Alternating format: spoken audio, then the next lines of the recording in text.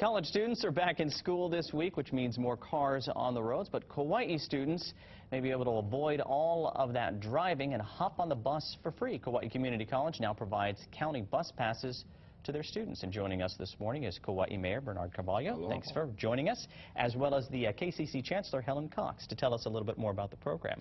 Before we get to that, Mayor, I just wanted to ask you, we've been looking at all the traffic here on Oahu. Right. I just want you to give us a sense of how bad traffic is there. Well, I know all of our islands experience different traffic concerns, and for Kauai, we're just one main highway, and so along with some of the construction, which is a good thing, and having our residents, of course, understand that and drive carefully.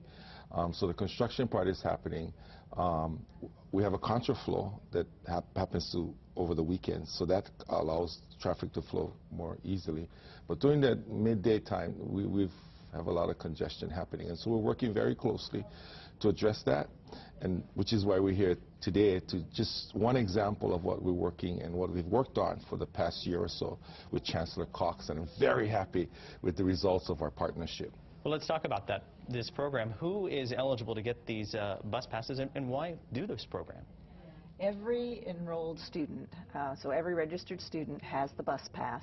They pay a $20 fee for that bus pass, but that bus pass lasts the entire semester, which is over a $150 benefit. So they're paying $20 for a $150 benefit, and every student has the opportunity to ride the bus. So it gets cars off the roads and also helps alleviate some of the parking problems there at the school as well? Yes. Yes, I think probably the most important thing for our students is the cost factor, actually.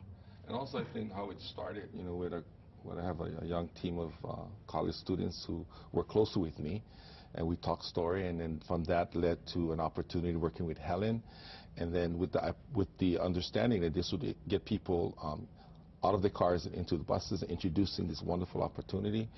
And we had a year, right, Helen, of free bus service for the college. And after that year was done, worked with our county council, which led to now our bus pass program, which is a bulk pass program, which is embedded into the fee system right now. So that's a big, big plus, and we want to do that more. And you were saying just in the break, we were talking about another program that you also would like to see in the future to help alleviate some of the traffic involving not students, but visitors. Right, visitors and residents, as we look from the south side right now and the north side of our island, and talking about a shuttle service where we could actually get people in a location, park their cars, get on a bus, shuttle, and traverse the area safely. And for visitors, our residents, and our working men and women. And then on the north side, there's a lot of congestion that happens all the way down to the end of the road, Kauai Beach. So that too, working closely with partnership with the hotel industry, of course, our county government and the residents as well, to look at other opportunities to get people out of their cars and seeing our beautiful island in a very safe way. All right. Well, thank you both for coming in this morning and talking a little bit about that free ride program for Kauai Community College students. Thanks for coming in. And if you'd like to see this interview again, you can always check out our website, KITV.com. Up next, we've got a recap of the day's top morning stories.